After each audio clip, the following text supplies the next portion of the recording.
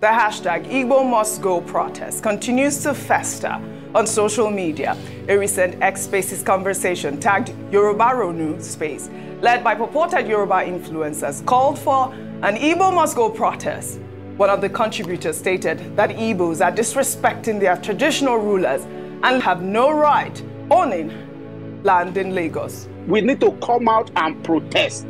Igbo are disrespecting our institution, they disrespect our traditional ruler, they disrespect all our headers, and they can't take it in their own space. Therefore, we must not fold our hand. I just have to tell everybody this: this protest, Igbo must go, and the scrap of a unitary system is a must, and it's coming, and it's going to be loud.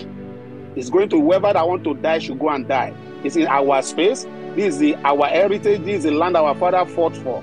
And we will not allow anybody, no matter how many acres of land you buy, it is our land. And your land, your purchased land have expired time. Therefore, you cannot claim ownership.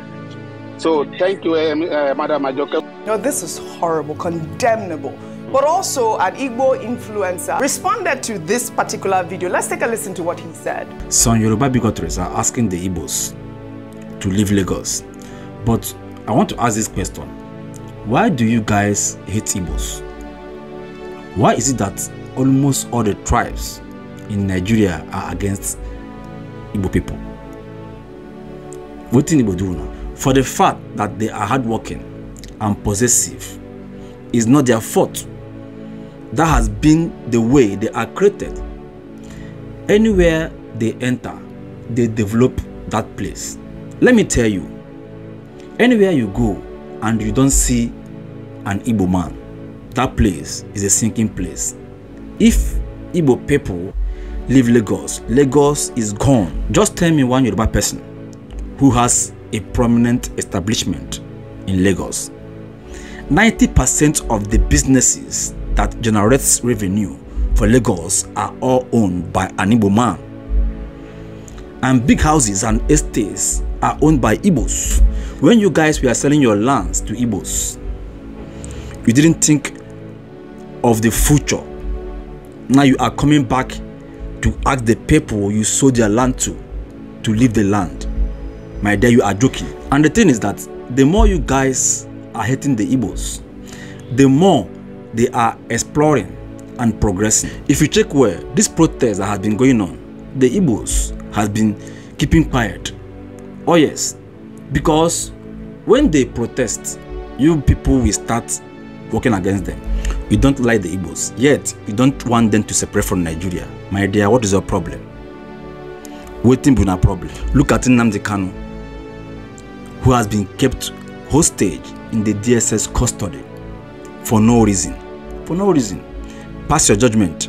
No. Release him? No. All I see is discrimination. Igbos are being treated unjustly in Nigeria. But one thing that gives me joy is that Igbos are following you guys with intelligence and diplomacy. A time will come when all those tribes working against the Igbos will start working against themselves, which is even happening now. It's happening now. Nigeria will never get better if you people are still discriminating the Igbos, because they are the pillars of the country's revenue. In any country where there is tribal discrimination, that country never progresses. Ask questions. Oh yes. Yeah. If Igbos leave Lagos, you will not be able to repair your car. All right. Because there will be no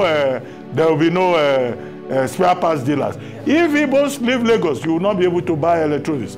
If Igbos leave Lagos, half of the banks in Lagos will leave.